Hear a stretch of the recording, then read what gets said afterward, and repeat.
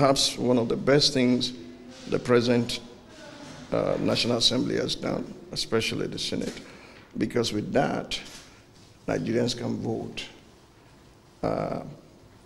And then the results can be transmitted so easily. Not only that, part of the State of the Nation address that I did on October 10, I emphasized how Nigerian youth, especially undergraduates, are disenfranchised in our country. 22.3 million students are registered, but during election, campuses are shut. They will not be able to return there to vote. They are therefore disenfranchised. If we can do not just transmitting results, but to be able to vote electronically, that would be wonderful. It would deepen and enhance our democracy. Not only that, the diaspora send about $25-something billion to Nigeria. Nigerian diaspora should also be able to vote like they do in every other country in the world. The more the merrier. Yes, democracy is a ruthless game of number, but our people should have the final say. So the office of the citizen must be as important, if not more, than the office of the governor or the president, because they are the people who put them in power. Sovereignty still lies in the hands of the people of Nigeria. Sir, you have been advocating for restructuring of the country. How do you want Nigeria to be restructured? I'd said it is in the open. The documents are already there. It's not something I can cover in 5 minutes. We can do it without shooting any gun. The lecture after lecture after lecture had been prepared and had made copies available to Mr. President. We need to do it to move this nation forward.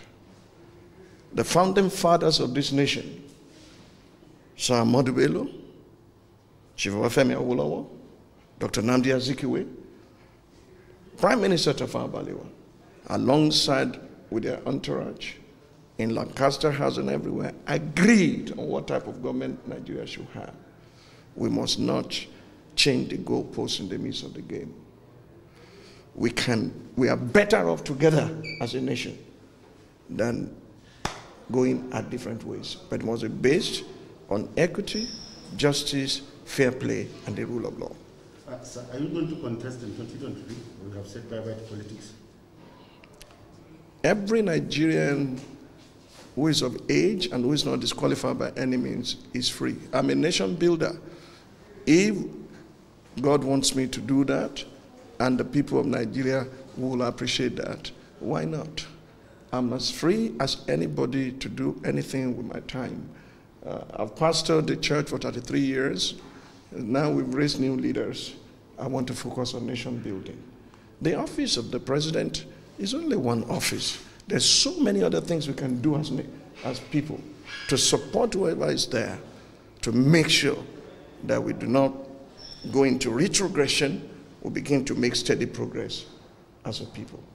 I've already communicated clearly my future plans to Mr. President, and it stays between us. So what would you say to the ongoing debate on the partition? On partition. I said it on the 10th of October. It's our immaturity, politically and otherwise, that makes us say power must either be in the north or be in the south, instead of looking for the best, the fittest, the most competent, and people of character who love this nation. And listen to me. If where the president comes from will make the place he had come for to be better, the northern part of Nigeria should be the richest and should be the most progressive and the most developed. Because out of 61 years, the North has produced either presidents or heads of state for 40 to 41 years. And yet, see the retrogression in the North. If it's from the South, why should a person like President Obasanjo freeze and seize the account of Lagos State in his own tenure? If it's from South-South or Southeast, why couldn't President Jonathan use all his powers to develop South-South or South? It's not where they come from, it's what they carry and what they have to offer. May the best of Nigerians rise, whether they are from the east, from the west, from the north, I'm from the south. Now, if there are agreements between politicians among themselves on rotation, Talan Tulu, Tulotun Tala, a bargain is a bargain. That's between them. But as far as this country is concerned, what we need at this stage is men who can drive us to the El Dorado.